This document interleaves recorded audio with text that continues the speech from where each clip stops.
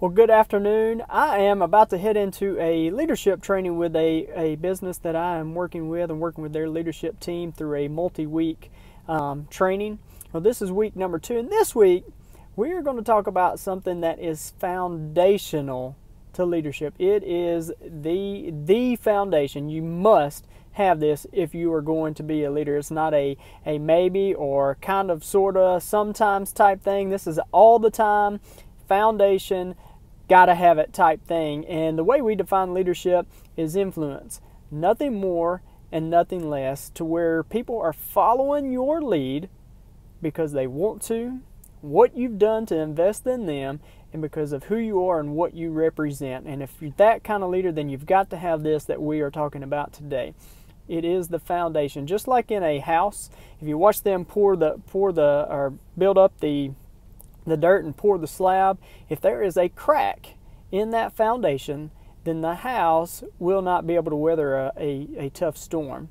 Well, the same thing in your leadership. If you've got a crack or maybe even a gap in this part of your leadership will not stand. It will come crashing down, and it will eventually happen, most of the time pretty fast. And what I'm talking about is integrity.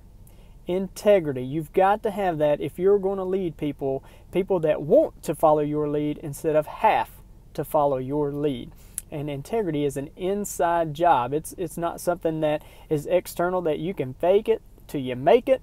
This is an inside job where you've got to have it internally. You have to decide beforehand how you are going to act in all the situations in leading people. So I've got 3 keys for you when it comes to integrity and being a person of influence. And the first one is you have to decide today to commit to being a person of integrity and stick to it no matter what. The second key is you got to decide that you do not have a price. No matter the price, your integrity cannot be bought. You will not sell it for any price, for any amount of power or anything else.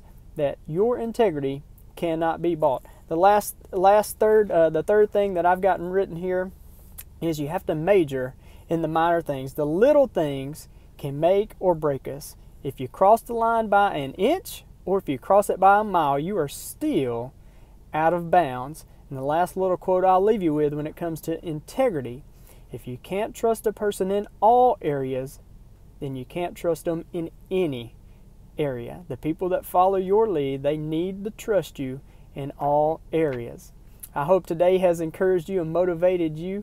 If it has, please feel free to share this. I hope my goal is to make an impact on other leaders, because I believe the world becomes a better place when people are becoming better leaders. So hope you guys have a great day, and God bless.